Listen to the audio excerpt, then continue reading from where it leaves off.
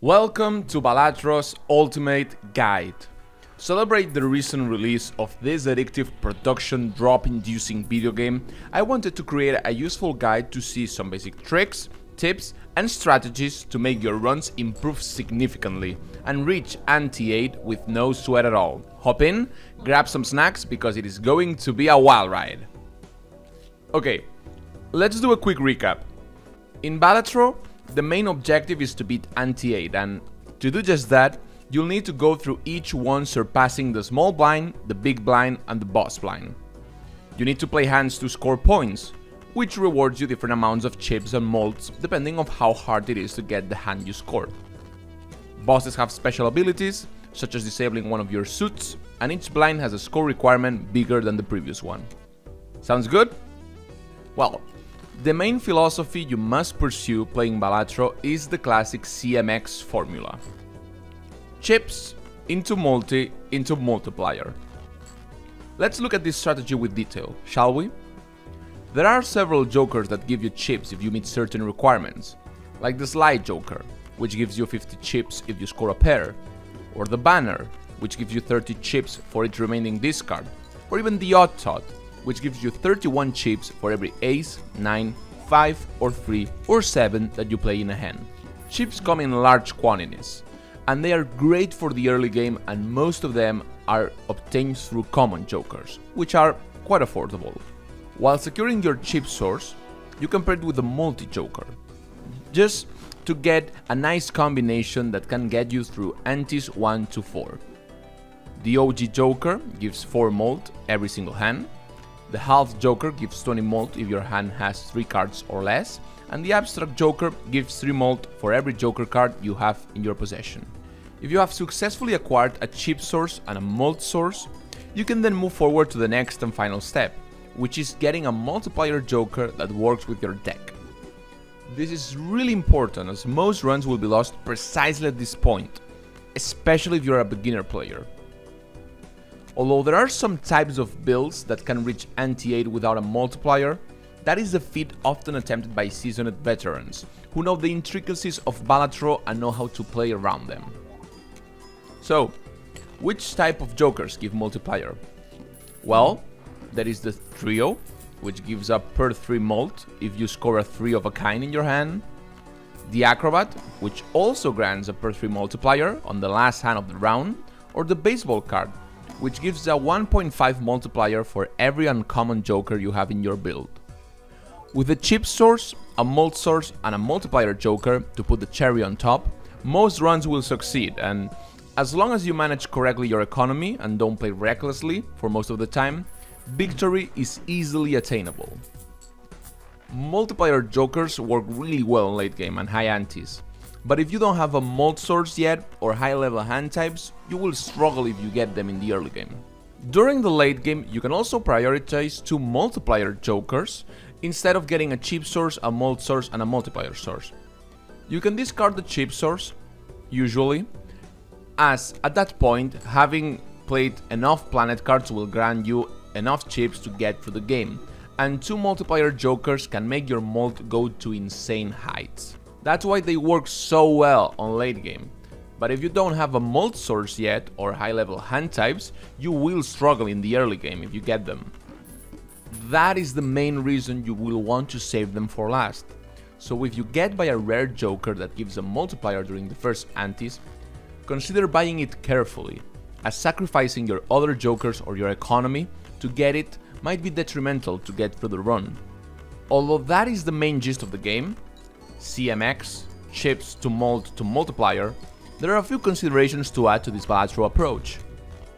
Firstly, there are jokers that provide abilities unrelated to chips, mold or multipliers.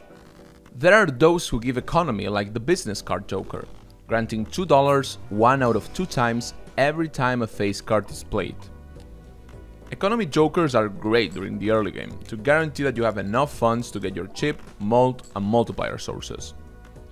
Other jokers might give tarot, planet or spectral cards, and although you should consider them, make sure that they suit your build and that you're going to trigger them as much as possible, or that you have enough spare money to afford them.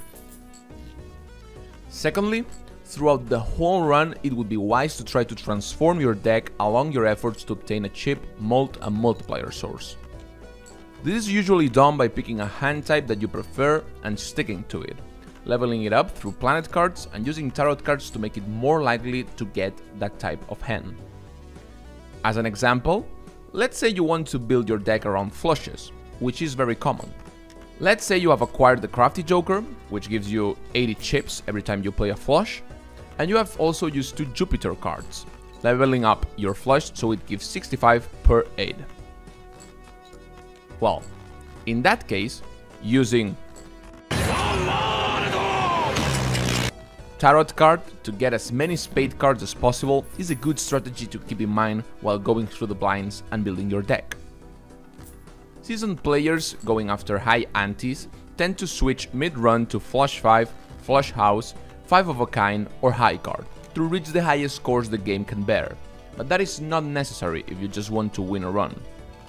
Finally, you will encounter very frequently a situation in which, through a booster pack, you can pick between a card that gives you economy or another one that keeps transforming your deck, such as that we previously mentioned. In most cases, choosing the economy card will always be more beneficial in the long term, as interest built on the money you hold and keeping 20 bucks or so on your wallet at all times guarantees you a good run. Now we will overview some tips centered around small things you can do to maximize your resources and use each Joker in Balatro efficiently. Perhaps you know most of these little tricks, but I bet there is at least one you didn't know before and that it will become very useful on your runs. Right off the bat, the first tip that comes to mind is to shop according to interest. As you may already know, interest is built in Balatro by holding dollars, and it gives you 1 additional bucko for every 5 of them you have at the end of a blind round. So by making your shopping keeping that in mind, you can arrange your decisions so they work in your best interest and you earn as much money as possible. Because you know, money is king in this game. So, as an example, if you have $14 and you want to get a Joker that costs 4, you're still going to earn the same interest either way, so it is a purchase that it's not going to be detrimental to your run. The next tip is to try to get a first hand clear on the first small blind of the run. To do just that, you'll need to score 300 points, so I would recommend aiming for a flush, a full house or a straight. The easiest to get from those 3 is a flush. But if you have cards below an 8 or a 7, you might just not reach the 300 score requirement. And why do we want to get a first hand clear? Well, because each remaining hand gives us money, and by clearing the blind with the first hand, you'll be able to do more purchases and set your run nicely for the first antes or build interest faster. In white stake, doing a first hand clear on the small blind gives you $10, which is a $2 interest if you decide to not buy anything, and it also can make for quite some purchases.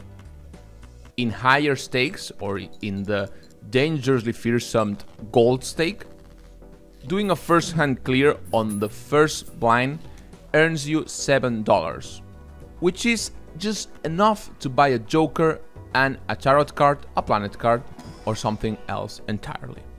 Every time you open a Mega Buffon pack, and you're only interested in one Joker, pick up one you don't like and sell it, and then choose the Joker you intended to keep for your run. Unless there is a specific Joker modification in play, tarot cards that are being held currently cannot appear in booster packs, so this can help you narrow down the search for a specific one. And speaking of that, if you have a Temperance or Hermit card in your arsenal, be sure to efficiently use it. If you can, wait until you earn through the blinds $20 to use Hermit, and buy all the Jokers you want from the shop before using Temperance. This is also applied to some spectral cards. For example, if you have a Hex card or an Ankh card and you want to use it on a specific Joker, then the best strategy is to sell every single Joker you have to earn some spare change and then use the card, as it guarantees you to hit the right target and you also get some extra money. If you have the Sigil or the Ouija card and you can afford to wait, there is a boss blind that deals you 3 cards every time you play or discard a card. So abusing that and maximizing your hand can turn half of your deck into a same suit or number in one swift stroke. For those who are trying to clear a gold stake, I also have a few tips that can make the road to glory easier. Firstly, as everyone says, feel free to skip the small blind if you think you are not going to get any money out of it and your economy won't let you buy anything from the shop, as it is more valuable to have a rare joker tag, for example, than to clear a blind and just get $1 in return.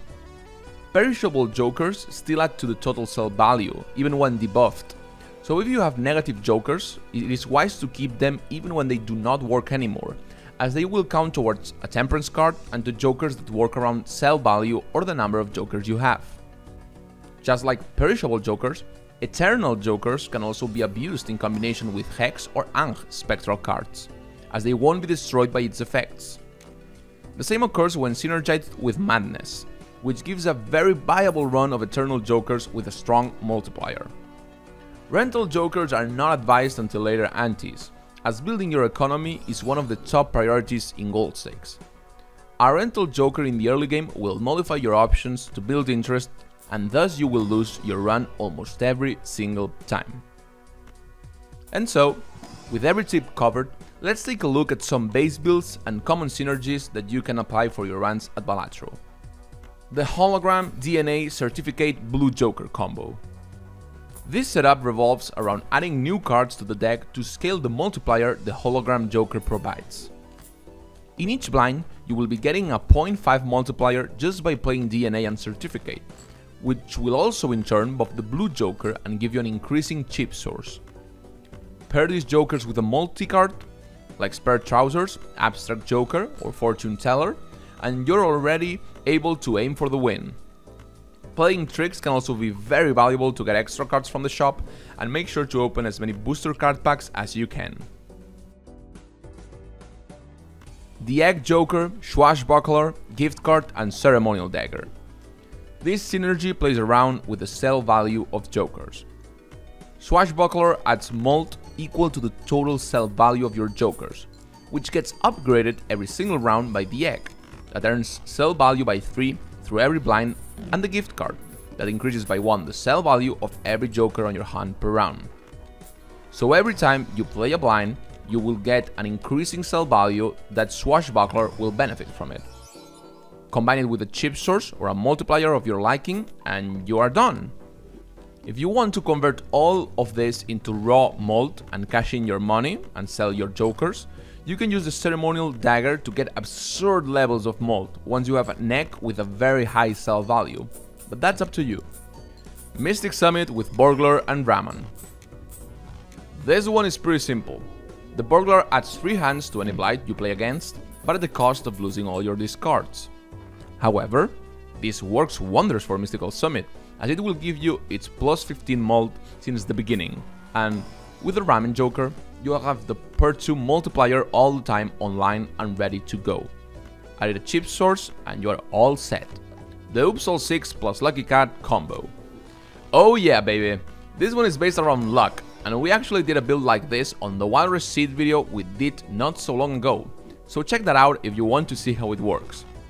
Oops All 6 doubles your odds to trigger a luck based event, and paired with Lucky Cat and a handful of lucky cards, you will be getting lots of Molt, money, and a multiplier that can go to the moon if you want to.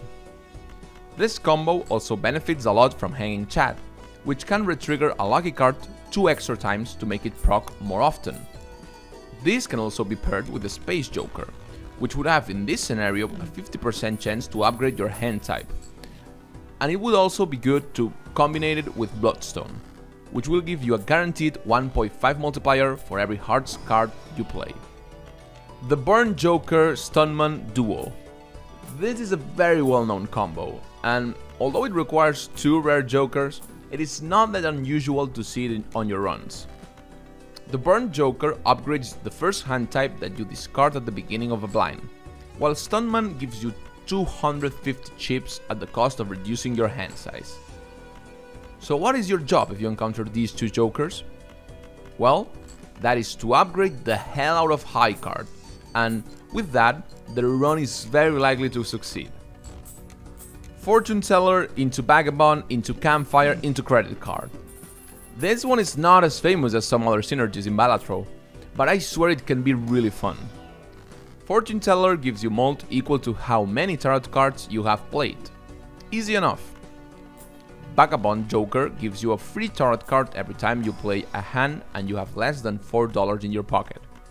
It is really good to get tarot cards, but at the same time you cannot use the shop that much. But that's when credit card comes in, letting you go $20 into debt. Combine that with Campfire, a rare joker that gets a 0.25 multiplier for every single card or joker that you sell, and you can see where this is going? Yeah. With Vagabond generating tarot cards constantly, you can first use them to upgrade Fortune Teller and also modify your deck, and later sell them to upgrade Campfire, getting a high mult source and a sweet multiplier. With a cheap source of any kind, this combo will get you past ante 9 or 10 and even further if you play it well. However, keep in mind that Campfire resets after every single boss line, so make sure to sell enough tarot cards before you get into the boss line once again, because if not, you will not be able to maximize its multiplier. And finally, I've saved for the last one of the most well-known combos out there, the face card combo. This one revolves around face cards, obviously, and it can vary from run to run, but it mostly goes like this: Scary Face plus Smiley Face plus Pareidolia plus Photograph. Now every single card is considered a face card, which gives 30 extra chips and 5 extra mult, and the first one also gets a per 2 multiplier, thanks to the Photograph Joker. That's the base of this setup, but it can go way beyond your wildest dreams. Sock and Buskin will retrigger every single card, doubling the effects of the combo. Midas Mask will turn every single card into a golden card, which can then be paired with either Golden Ticket to make a lot of money, or with Vampire, which will get a 0.5 multiplier upgrade per hand and get ridiculously broken. Business card can also give you a lot of money, and the same could be said for the Faceless Joker. Just be careful to not encounter the boss blind that disables face cards, or you will have a potential run killer right there. So make sure to buy Director's Cut voucher to reroll the boss if it ever appears. And that's the ultimate guide to Balatro. I hope these strategies were useful to you and that you can now be able to beat ante 8 and crown yourself king. It has been a while since I've done a tutorial, and I was excited to do this one, just as I am excited to know what will include the gameplay expansion we're getting in 2025. If you have any useful tips you think I have forgotten or any question, feel free to use the comment section below right for that, and perhaps I will do another Balatro guide, this time to reach the extremely difficult Infinity score. Thank you so much for watching the video, and as always, until we meet again.